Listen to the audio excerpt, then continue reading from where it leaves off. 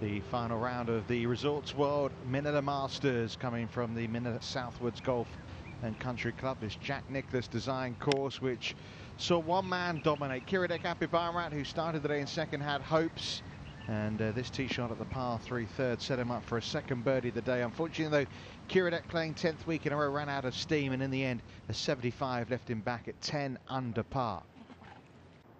Been a really good rookie season for the left-handed American Paul Peterson. 3 top 5s already for the year, and he added to that here with a closing round of 71 that left him alongside the Thai Aphibarnrat at -10. Also on that mark, Sam Brazel, who started the week outside the all-important top 60 on the Order of Merit, but he's 69 on day 4, means the Australian has pretty much sewn up his playing rights for the 2015 season.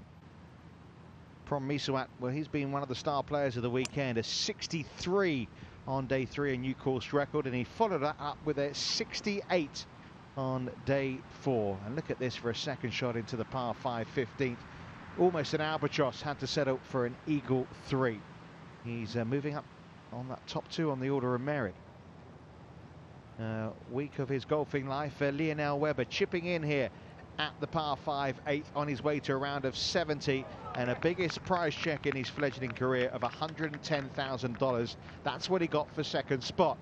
First place, well, that really wasn't ever in doubt. Mardan Mamet started the day with a 4-shot lead, and he soon stretched it. By the time he reached the par 5 15th here, chipping up for yet another birdie, he was emphatically clear of the rest of the field.